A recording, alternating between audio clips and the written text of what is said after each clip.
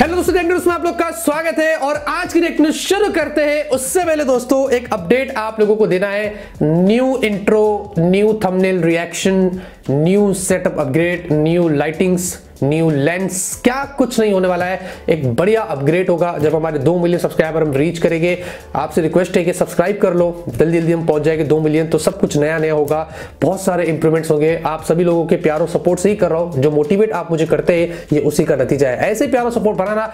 आज तो इतनी गर्मा गर्म न्यूज है ना कि मैं आपसे क्या बताऊं, आज तो मजा हो गया। स्मार्टफोन्स की कम है लेकिन टेक्नोलॉजी जो है दूसरी उसकी बहुत ज्यादा है। वीडियो पसंद आएगी दोस्तों लाइक करना और फटाफट से आज की टेक न्यूज़ शुरू करते हैं। तो पहले खबर की बात करते हैं, शुरुआत करते हैं यहां पर कंज्यूमर इलेक्ट्रॉनिक्स शो यानी कि CES 2020। बहुत सारी इंटरेस्टिंग खबरें आ रही है लेकिन सबसे पहले बता दो, उबर ने और Hyundai ने पार्टनरशिप कर दिया है फ्लाइंग कार्स के लिए, यानी कि एयर टैक्सीज वो लोग यहां पर लेके आने वाले हैं। जो बताया जा रहा है कि 4 पैसेंजर उसमें बैठेंगे, एक पायलट भी होगा और वो 100 किलोमीटर तक जो वो चल सकता है एक बार में, ऐसे कुछ यहां पर उन्होंने बताया है। और साथ में दोस्तों ऐसा है कि जो Hyundai है वो डिप्लॉय करेगा और प्रोड्यूस करेगा और उबर जो वो एयर ट्रैफिक की क्लियरेंस में उनको हेल्प करेगा, क्योंकि उन्होंने बहुत पहले नासा के साथ में इस चीज के लिए पार्टनरशिप भी करी थी। 2020 में इसकी टेस्टिंग होगी और 2023 तक तो ये कमर्शियली अवेलेबल हो जाएगा, तो लोग इसमें बैठ सकते हैं और इसका इस्तेमाल कर सकते हैं, जो बहुत ही कूल है। तो जो फ्लाइंग कार से एयर टैक्सीज वगैरह का जो फ्यूचर है वो अब धीरे धीरे CES से बाहर आ रहा है और बहुत ही जल्दी हमें ये देखने को मिल सकता है। ये ऑब्वियसली सब US वगैरह में जाएगा, उसके बाद शायद से क्या पता ये हमें इंडिया में भी देखने को मिले। बस डर ये है कि वायरों में आके फुक करके नीचे ना आ जाए। तो यहाँ पर दोस्तों लेनोवो की तरफ से काफी कमाल की खबर आ रही है और CES 2020 में लेनोवो ने तो कमाल ही कर दिया है। उन्होंने 2 रेवोल्यूशनरी प्रोडक्ट्स को जो वो लॉन्च कर दिया है। एक तो उनका फोल्डेबल PC या फोल्डेबल लैपटॉप आप उसको बोल सकते हैं, लेनोवो थिंकपैड X1 फोल्ड। ये इसकी जो प्राइस है वो कुछ 1,79,000 के आसपास है। ठीक है, स्मार्टफोन भी उतने ही महंगे हो रहे हैं आजकल जब फोल्डिंग की बात आती है, लेकिन इसमें आपको 13.3 इंच की एक फोल्डेबल स्क्रीन मिलती है जो कि 2 के रेजोल्यूशन के साथ में मिलता है, प्लस आपको 50 वॉट की यहां पर बैटरी मिलती है। इसका मतलब ये 11 घंटे तक आपको बैकअप देगा, ऐसा उन्होंने यहां पर बताया। एक बुक की तरह होता है दोस्तों, जब इसको ओपन करते हो तो ऑब्वियसली एक टैबलेट की तरह काम करता है, बंद करेंगे तो बुक की तरह। लेदर फिनिशिंग है और उसमें आपको डुअल स्क्रीन मोड में बहुत सारी चीजें करने मिलती है और साथ में आप कीबोर्ड भी टच स्क्रीन मोड में इस्तेमाल कर सकते हैं और बहुत सारे दूसरे फीचर्स भी आपको यहां पर मिलते हैं। तो फोल्डेबल PC या फोल्डेबल लैपटॉप दोस्तों आ चुका है, ये मिड ऑफ 2020 से अवेलेबल हो जाएगा। हालांकि 2019 में उन्होंने इसका प्रोटोटाइप बताया था, लेकिन अब CES में फाइनली ये अनवील्ड हो चुका है। तो देख सकते हैं दोस्तों टेक्नोलॉजी PC में भी और लैपटॉप्स में भी कहां से कहां पहुंच रही है। एनीवेज दोस्तों, साथ में लेनोवो ने अपने लेनोवो योगा 5G, वर्ल्ड का पहला 5G लैपटॉप भी जो वो लॉन्च कर दिया है। Snapdragon 8CX latest 5G processor आपको उसमें मिलता है, ई सिम की फंक्शनैलिटी है और इसमें खासियत ये है कि बताया जा रहा है कि 24 आवर्स आपको बैटरी लाइफ मिलेगी। बहुत बड़ी बात है, सबसे बड़ा टास्क यही है कि लैपटॉप आपका जो है वो 24 घंटा चल गया तो फिर आपको और क्या चाहिए। 1 लाख से इसकी जो वो प्राइस शुरू होने वाली है। आई थिंक ये एक्सेप्टेबल है क्योंकि 5G है तो उसके हिसाब से प्राइस उन्होंने सही रखी। उसके अलावा अलग अलग वेरिएंट्स मिलेंगे और ये भी 2020 से जो वो धीरे धीरे कमर्शियली अवेलेबल हो जाएगा और मुझे लगता है ये भी आपको इंडिया में मिलेगा। जब इंडिया में 5G आएगा तो ऑब्वियसली लेनोवो अपने इस वाले लैपटॉप को भी लेके आएगा जो लेटेस्ट स्नैपड्रैगन के प्रोसेसर के साथ में। एनीवे स्नैपड्रैगन 865 जो प्रोसेसर है, 2 फोन्स Xiaomi के और Oppo के Q1 2020 में आएंगे, वो भी वहां पर स्टेज पे जो वो बताया गया। लेनोवो ने कमाल कर दिया है CES 2020 में, जो आप यहां पर देख सकते हैं। एनीवेज दोस्तों, CES 2020 में बहुत सारी कंपनीज ने अपनी नई कार्स को भी अनवील्ड किया है। जी हां, सोनी ने पहली बार सोनी विजन S करके अपनी एक कार को वहां पर शोकेस किया है। मुझे एप्पल कार की याद आ गई। एनीवेज यहाँ पर सोनी की ये जो कार है बहुत ज्यादा इंटरेस्टिंग है। ये एक इलेक्ट्रिक कार आप उसको बोल सकते हैं। फिलहाल के लिए उन्होंने कॉन्सेप्ट शोकेस किया है। 33 डिफरेंट सेंसर्स आपको उसमें मिलते हैं, साथ में आपको वाइड स्क्रीन डिस्प्ले मिलता है, 360 डिग्री ऑडियो है, ऑलवेज ऑन कनेक्टिविटी है वगैरह वगैरह। तो सोनी की भी कार दोस्तों यहाँ पर आ चुकी है जो देख के वैसे काफी कूल लग रही है। एनीवेज इंटेल ने भी अपनी एक ऑटोनोमस व्हीकल वहां पर अनवील्ड किया है और जेरूसलम में उन्होंने उसका ट्रायल किया था। उसमें 12 अलग अलग कैमरास मिलते हैं, लेकिन खासियत यह है कि इसमें कोई सेंसर सेंसर्स नहीं है। तो ये जो कार जो ऑटोमेटिकली चल रही है ये किसी सेंसर पे डिपेंड नहीं करेगी, ये कैमरे पे डिपेंड करती है। बताया जा रहा है जो कैमरा है ये 2D पिक्चर कैप्चर करता है लेकिन 3D में उसको कन्वर्ट करता है। इसके हेल्प से ही कार जो वो रास्ते पर चलती है और चीजों के हिसाब से अपने आप को कंट्रोल करती है। ये भी एक कमाल की टेक्नोलॉजी उन्होंने वहां पर दिखाई है। लेकिन मर्सिडीज बेंज इन सबसे आगे निकल गया और उन्होंने जो फ्यूचरिस्टिक कार बताई है यार, मेरा दिल आ गया एक बार में। एक्चुअली मुझे कार से इतना प्यार नहीं, लेकिन ये देख के मेरा दिल आ गया। ये सिर्फ उन्होंने एक प्रोटोटाइप कॉन्सेप्ट बताया। अगर ये कार आती है दोस्तों स्ट्रीट पर ना, साला सब कुछ छोड़ के मैं यही देखता रहेगा, भले मेरी ट्रेन क्यों ना छूट जाए।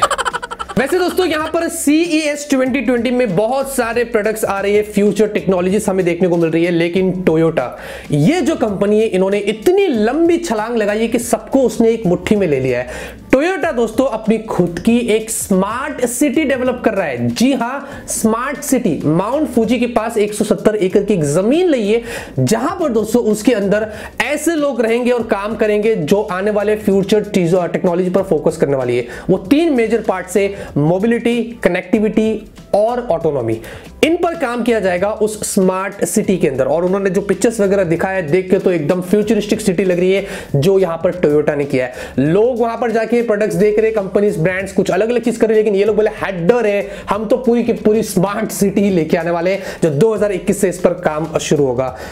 क्या बात है, CES 2020 में इस बार ना कमाल हो गया।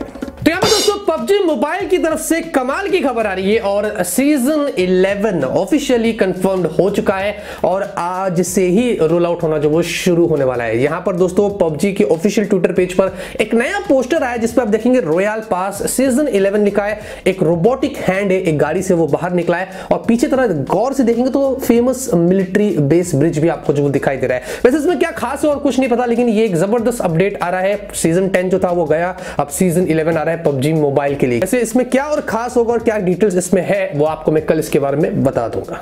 तो यहां पर दोस्तों CES 2020 में फाइनली सैमसंग ने अपने नियॉन, ये एक ऐसे कंप्यूटेशनली क्रिएटेड वर्चुअल बीइंग है जो रियल ह्यूमन बीइंग की तरह लगते हैं। जी हाँ, अब वैसे दोस्तों इसको जो लीड कर रहे हैं वो है प्रणव मिस्त्री, इंडियन है, और स्टार लैब्स करके ये उनकी टीम है जो इन पर काम कर रही है और सैमसंग बैक्ड है। अब बात ये दोस्तों कि ये ऑब्वियसली टेक्नोलॉजी हमें इंडिया में भी देखने को मिलेगी। यूजुअली दोस्तों ये एक AI असिस्टेंट है लेकिन वैसे काम नहीं करेगा जैसे कि हम गूगल असिस्टेंट में इस्तेमाल करते हैं, हम सवाल पूछते हैं तरह तरह के और वो जवाब देता है।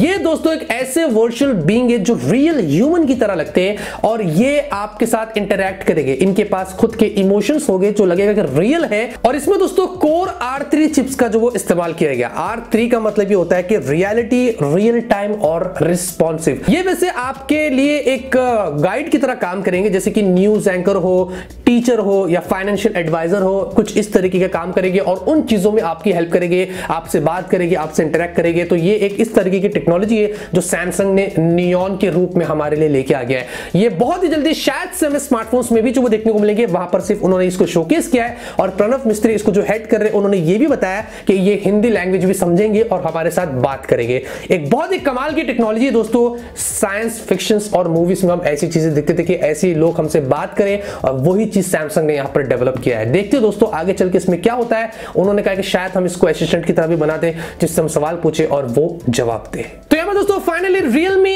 X50 5G चाइना के अंदर जो वो लॉन्च हो चुका है और सारी डिटेल्स अब निकल कर आ चुकी है। बहुत दिनों से लीक्स रूमर्स आ रहे थे, लेकिन अब दोस्तों इसका जो बेस वेरिएंट है 8128 वो 25,000 रुपए से शुरू होता है और इसका कॉम्बिनेशन दूसरे वाले का मुझे समझा नहीं। 6-256 है जो होता है 27,000 का, उसके बाद 12-256 है 30,000 का, एक मास्टर एडिशन है कुछ 32,000 का है। 6.57 इंच की आपको फुल HD प्लस की एक IPS डिस्प्ले मिलती है जो 120 हर्ट्ज के साथ में है। Redmi K30, क्या बात है। एनीवेज पीछे quad rear facing camera 64 megapixel primary, लेकिन सैमसंग का सेंसर है, सोनी वाला सेंसर नहीं है। 8 मेगापिक्सल का अल्ट्रा वाइड, 12 का टेलीफोटो है और 2 का आपको मैक्रो वगैरह मिलता है। उसके अलावा दोस्तों 16 और 8 का डुअल पंच होल जो है वो आपको सेल्फी मिलती है। 8 वाला अल्ट्रा वाइड है, 4200 mAh की बैटरी है और 30 वाट का फास्ट चार्जिंग का सपोर्ट है। ऑब्वियसली Qualcomm Snapdragon 765G वाला आपको प्रोसेसर मिलता है, 5G है और यही फोन हमें शायद इंडिया में देखने को मिलेगा जो MWC में अनवील्ड होगा इंडियन मार्केट के लिए। ये सारी चीजें निकल कर आई है। प्राइस कैसी लगी दोस्तों आप मुझे कमेंट करके बताइए। और लगे हाथों Realme C2S, जी हाँ पता नहीं ये कौन सा और किस तरीके का फोन निकल कर आएगा। इंडिया की BIS सर्टिफिकेशन पर लिस्ट हो चुका है। मुझे लगता है शायद से नया वेरिएंट उसका लेके आ सकते हैं Realme C2 का, और फिर Realme C3 भी आएगा, वो कुछ ऑल टुगेदर डिफरेंट होगा। तो ये सारी चीजें Realme की तरफ से निकली है, इनके बारे में क्या ख्याल है कमेंट करके बता सकते हैं। क्या आपको पता है कि दोस्तों 2013 में इंस्टाग्राम पर जब वीडियोस अपलोड करना शुरू हुए थे, जब इंस्टाग्राम ने इसको ओपन किया था वीडियोस के लिए, तो एक ही दिन में 5 मिलियन से ज्यादा लोगों ने वीडियोस भी अपलोड कर दिए थे।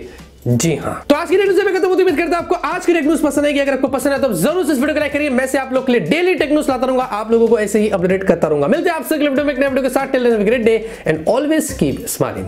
कंज्यूमर इलेक्ट्रॉनिक्स शो, ठीक है। और कल मैंने देख लिया, पूछ लिया था